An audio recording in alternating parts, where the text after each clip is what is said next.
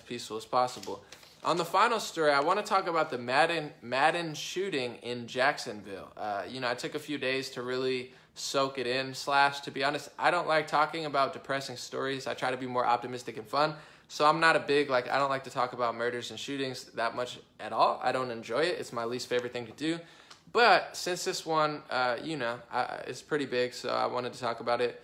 First of all, I want to talk about the victims. 2 people died in Jacksonville. It was a Madden tournament where one of the, professional Madden players, one of the best Madden players in the U.S., actually shot a few people and then killed himself. So it wasn't like a random outside person. He was actually at the tournament playing.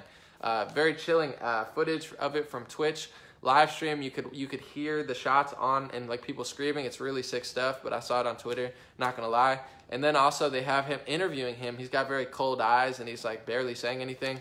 So it's very chilling to see it in hindsight. But the 2 people who died, and their name is Taylor Spot Me Please Robertson and Eli True Clayton.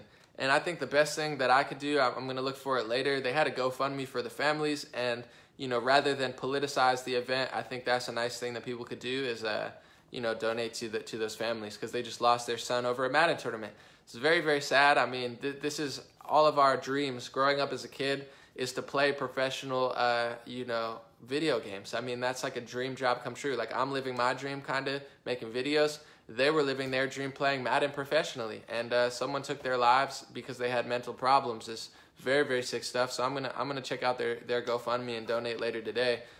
Taylor Spot Me Please Robertson, Eli True Clayton. The victims always deserve as much shine, if not more, than the person who committed the mass atrocity. So on that note, I want to say there's a lot of stories and rumors going around about it. I want to get to my truth without politicizing it, but obviously the whole left wing is saying, mass shootings, we gotta do something about this. They keep happening. They're, of course, using this as political fodder.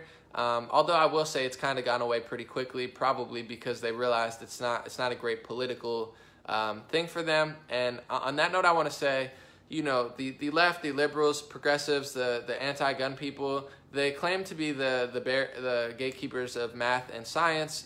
We love math, we love science. Look at the statistics. I'm just going to be honest. Look at the statistics in Europe. They've taken away guns. They've taken away knives. They're banning cars in certain areas. And the murder rate's going up. The knife rate's going up. The gun rate's going up. The violent crime is going up. Rape is going up. These are all statistics that are going up. Acid attacks are going up. So it's that you could see there is no direct correlation in gun control and murder rate and violence rate. There's none. Look at Chicago. It has the strictest gun control in the U.S. And I'm not politicizing this. I'm literally just talking about math and science, since everyone claims to like math and science. Chicago has the strictest gun laws, and there's more murders in Chicago than even at this Madden tournament. It's sad, but certain weekends in Chicago, there's 11 murders and 57 people shot, and there's never any news about it. That's why I talk about it from time to time. It's worse than Iraq. That's why they call it Chirac. They have strict gun control. It doesn't work. So there's no correlation between gun control and murder rate. There's no correlation in the United States between gun control and gun murder rate. The big stat that they use overseas is there's no gun violence in the UK. There's not as much gun violence in the UK.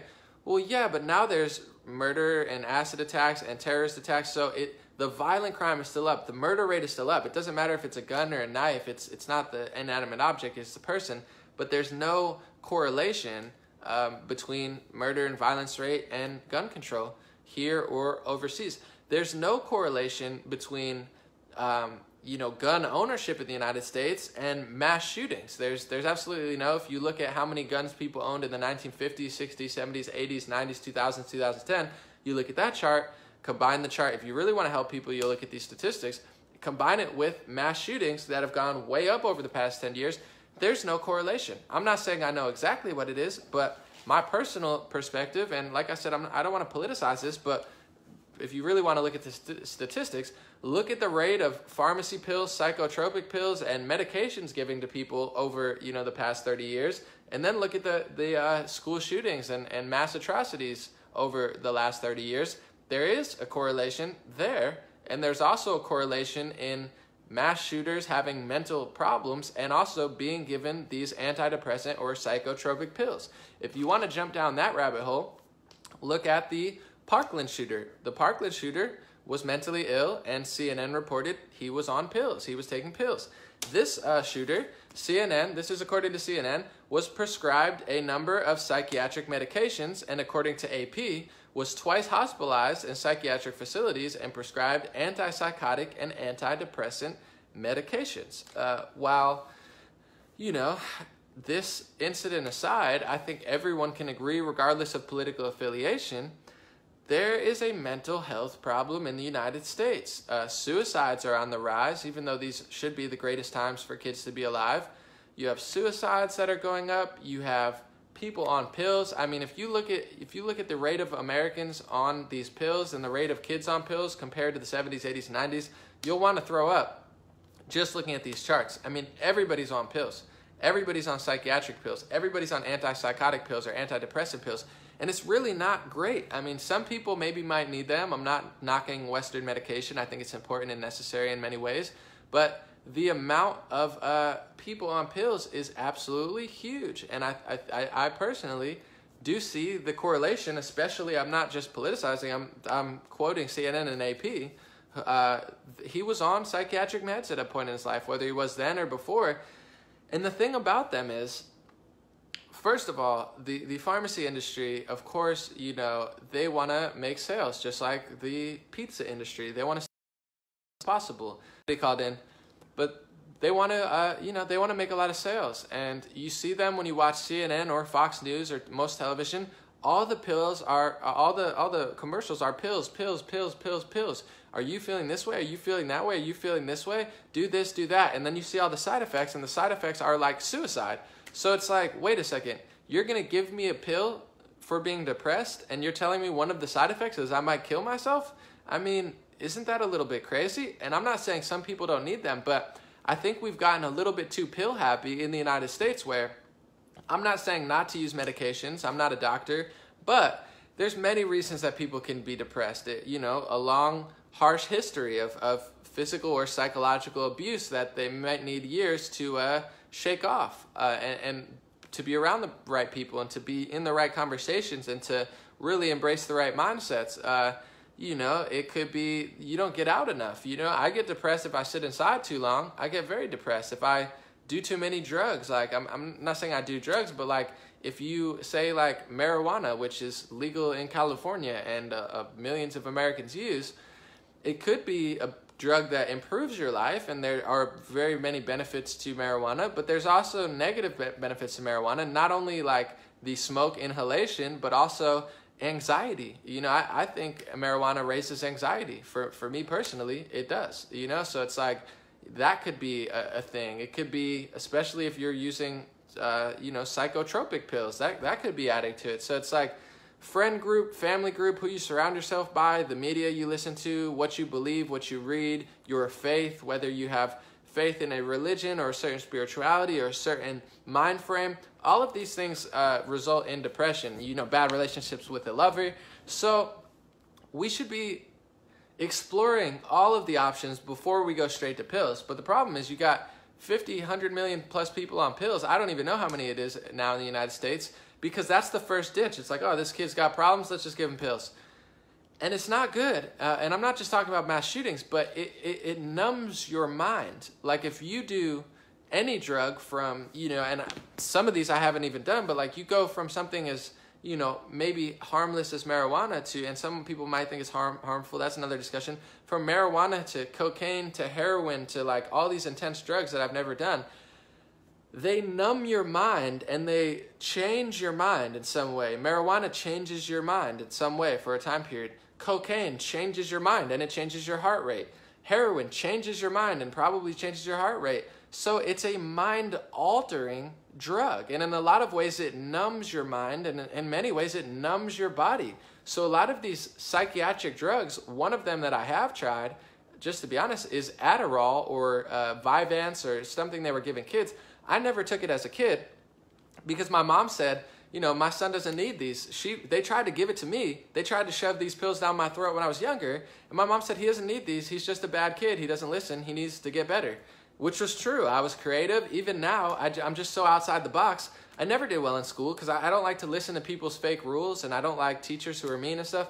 And to be honest, I'm just like so independent that it's almost a problem. So, I didn't do well in school, but I didn't need pills. Once I got to college, I tried them as far as to like study.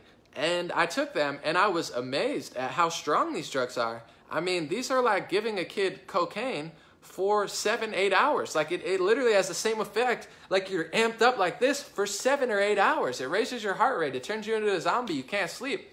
And I'm like, they give these to little kids? They tried to give these to me when I was 13 and 14 years old? Are they joking? Are they serious? So a lot of these drugs mirror the illegal drugs that they don't want you to take. They mirror heroin and cocaine and all of these things. Not marijuana, but this is what they're giving to people. And a lot of these antipsychotropic or antipsychotic drugs, they numb your brain. So it's like if there's something crazy that you wouldn't normally do, and then your brain is numb and your brain is altered, you might consider to do something evil and terrible, like a mass shooting. And I don't know that he was on it. Like I said, I don't want to politicize this, even though the epidemic of pills has nothing to do with politics. This isn't, I'm not saying he's a liberal, or that's what some Trump supporters are trying to find is Reddit to say he's a liberal. I looked at those reports. I'm not convinced that those are true. I've seen both sides of it, but I don't even think, or he was a Trump hater or something. But I looked at all those and I thought it was a stretch, and there was no evidence. It was like a CNN report where they had an anonymous source. Nobody really confirmed it as far as I saw, so I'm not going to talk about that. But the pill problem is not a political problem. And the pill problem has a lot of scientific data as far as the correlation, not just from time period, but also between how many shooters have been mentally ill and how many shooters have been prescribed these drugs. At a certain point in U.S. history, people had mental illnesses as well, but they weren't force-fed all these new age drugs that are like cocaine and heroin and, numbing your brain and numbing your body to the point where like you can't even feel yourself, and you can't feel, you have like no emotion. You already have little emotion, and then you're feeding them a pill that numbs their entire emotion.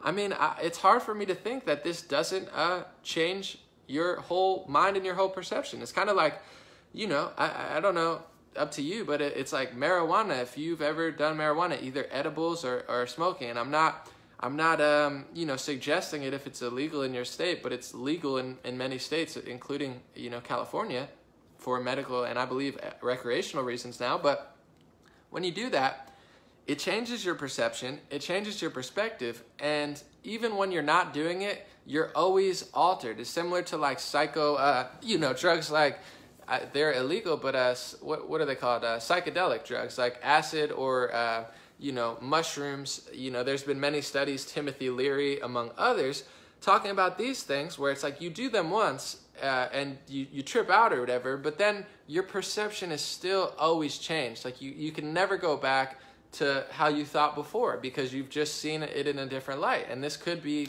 positive in many ways, and this could be negative in many ways, depending where you take it, who you are personally. And that's why everybody, has to, one, probably follow the law, and two, decide for yourself. But a lot of these drugs that they're giving out to people, I believe it has the same effect. I've never taken a lot of them, but you might take it a few times. You might take it for a year, 2 years. You might continue taking it and just continue numbing your brain. But once you take it for a year or a couple of months, you never become the same person that you were before, because it's literally a mind-altering drug. So with marijuana, there's many people who say it alters your mind in a great way. Same with psychedelics. There's people who would argue and say it makes you crazy. And, you guys could have that debate to yourself. But with these psychotropic drugs, one would argue that it changes your mind for the better. It makes you a happier person.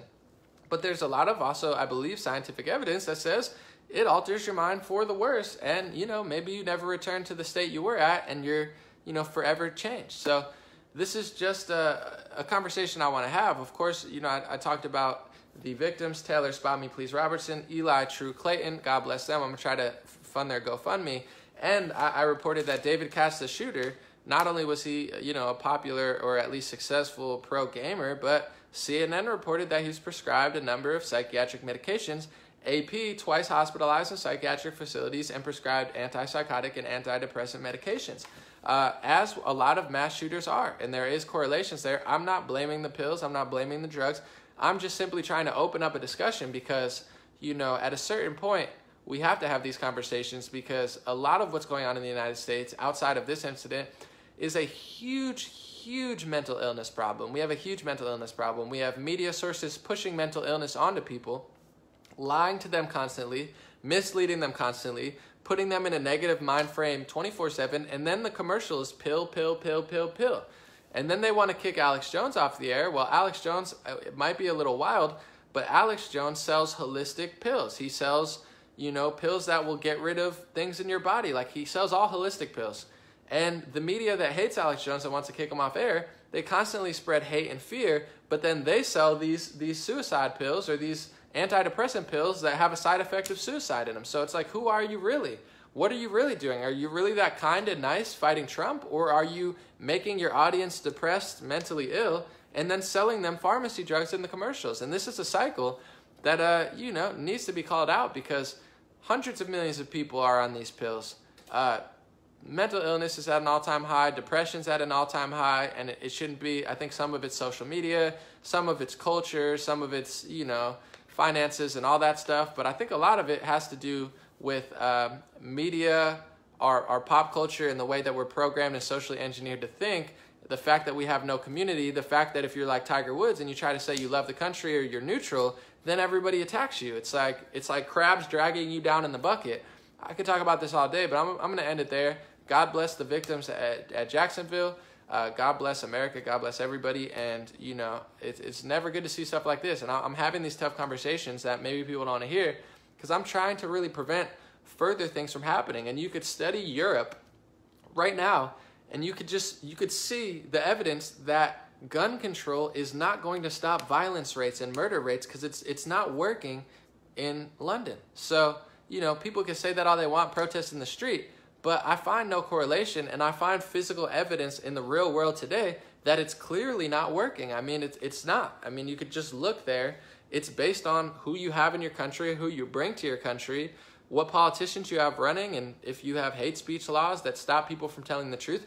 All these things matter, but I really want to talk about the drug crisis, the opioid crisis, the psychiatric crisis, the mental illness crisis, because a lot of our problems, that's the root of a lot of our problems. And if we can free our minds, if we can heal our minds and heal ourselves and heal our friends and heal our communities, I guarantee you we'll have a lot less crime, a lot less division, a lot less hate, and hopefully a lot less mass shootings like this, because it's totally, unnecessary, and the world should be getting better. We should not be going down in any category like this. So thank you so much for listening. God bless you again. If you'd like to support, I appreciate it. My Patreon links at the top, that's monthly. I have Donor Box, which is monthly or one time. And then I have my free email list. If you don't do anything, please just sign up to my free email list. It takes 2 seconds, 5 seconds, 10 seconds, 15 seconds, 25 seconds if you're slow. Don't email me about it. Sorry, people keep emailing me like 50 times a week. I appreciate it, but don't email me asking to sign up to the free email list. Just sign up. It's right there. Click on it. It's easy. If it doesn't work, try it later. I can't add you to it. Just sign up there. Free email list. Let's stay connected among the censorship. Also, I just want to thank you guys again and say that these 4 clips are going to be chopped up and then put onto YouTube today. I'm going to chop them up and slowly release them onto YouTube. So the 4 stories, of course, were the Tiger Woods dilemma, John McCain, the Jacksonville situation, and the CNN whatever. You already know. I'm going to chop this part out probably so it's not in the other one. So thank you guys again. All 4 clips coming to YouTube. If you haven't yet, watch my How to End Racism video from yesterday. It's a good one. I would love more than a lot of other videos. I mean, it's got like 100,000 views, which is great. And a year ago, that would be like my dream. And I'm not mad, but I really want that one to spread, not for myself, because I feel like that's a message that's outside of politics, and I really want people to see that message, because it's deeper than politics, it's deeper than me, and I think it would help and heal a lot of people, and also get a conversation hopefully started so we can end racism and stop, racism from, instead of declining, rising again due to just complete delusion and stubbornness. So check that video out. My new song, I Like Trump. It's on Spotify, Apple Music, iTunes, everywhere that there's music, Apple Music, free streaming. I Like Trump. And if you Google it, I believe, and you search it on YouTube, it's the first one that comes up under I Like Trump now. So, just check that out. It's explicit content, but I'm going to get a clean version soon and a lyrics video. Thank you guys again. I'll see you soon.